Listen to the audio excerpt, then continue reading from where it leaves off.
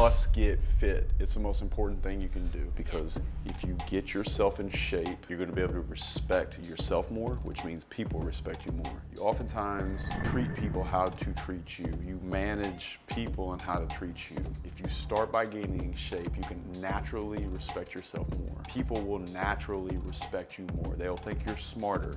They'll think you're more disciplined, and for that reason, they will respect you.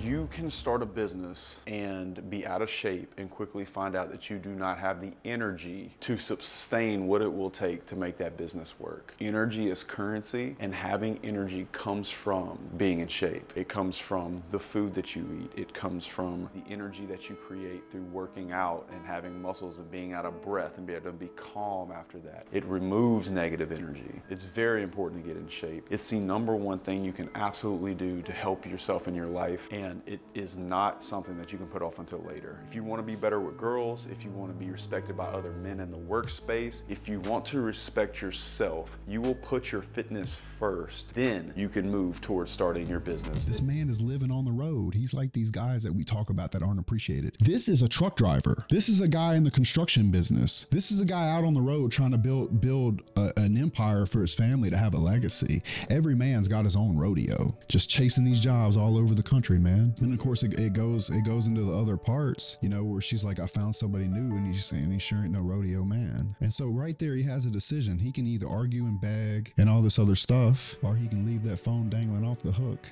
give it one last look, and just walk away. That particular part is the part that I assume that you're talking about, and that, my friend, takes what we in the war room call an iron mind. At that point in the relationship, if that boundary is crossed, non-emotionally, say what you have to say, and you say, listen, it's either going to be this way or it's not. A woman is either going to have to respect you or lose respect for you, and that respect is going to be held within whether you can hold your ground or not. I've done it, and I've lived through the pain of it, and you just have to ask yourself, whose will is stronger, me or this 100-pound woman? Am I going to let her beat me at a game of will and strength of the mind? Understand that if you start contacting her, blowing her phone up, or watching her stories, or phoning her mom and doing all of these things that are emotional actions, she's naturally going to be less attracted to you. I do believe respect equals love, and any man that wants to garner respect for a woman, particularly in a breakup, needs to be able to leave the phone dangling off the hook. In a few years, when you win the rodeo, the phone's going to ring again.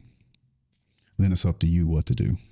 All right, listen, you're not broken. There's nothing to fucking fix. I'm gonna tell you a story about a time where I thought I was broken, failed at something, how it was absolutely embarrassing, and all the reasons I thought that I was the one that wasn't good enough. First of all, my parents met in Vicksburg, Mississippi at a McDonald's. My dad was managing a McDonald's. My mom was 18. They met. Next thing you know, bam, I'm born to a teen mom. House gets broken up. There's a lot of things going on that shouldn't be going on. All of a sudden, the pedigree of where I come from is substantially less than my classmates. So I'm gonna tell you about the first day of 6th grade. I get on the bus, I go into school, I'm on free lunch, which is embarrassing as shit if you've ever had to do that. I've been told at this point that I have a learning disorder and that I'm not good at reading or writing or English. Fucking embarrassing. Without father figure in the house, with the learning disorder in my head, the Ritalin that they put me on, I can tell you without a shadow of a doubt, I felt like I was broken. I felt like I was not good enough to make good grades, but I can tell you that that was all absolute fucking bullshit. I didn't know any better at the time. You're gonna see guys on Instagram that you think are doing better than you. The truth is, a lot of those guys are fucking lying. There's absolutely no doubt about that. You need to understand that, yes, you have had things happen to you,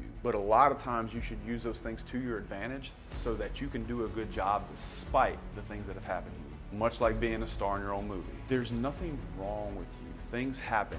Sometimes you're in a bad situation, things like that. That's okay, but it certainly doesn't mean you're broken. What you need to do is pay attention to that gut, that little voice in your head that says, hey dude, you need to get the fuck up, let's go right now. You need to go to the gym. You need to study if you have a test. But you don't need to allow yourself to feel worthless if you can just pay attention to what you know in your heart is the right thing for you to do. And if you don't do that, then you pump the brakes, then you confront yourself, you'll do a lot better, and it'll get rid of all that bullshit fucking noise from people that will never do as good as you. You've got this.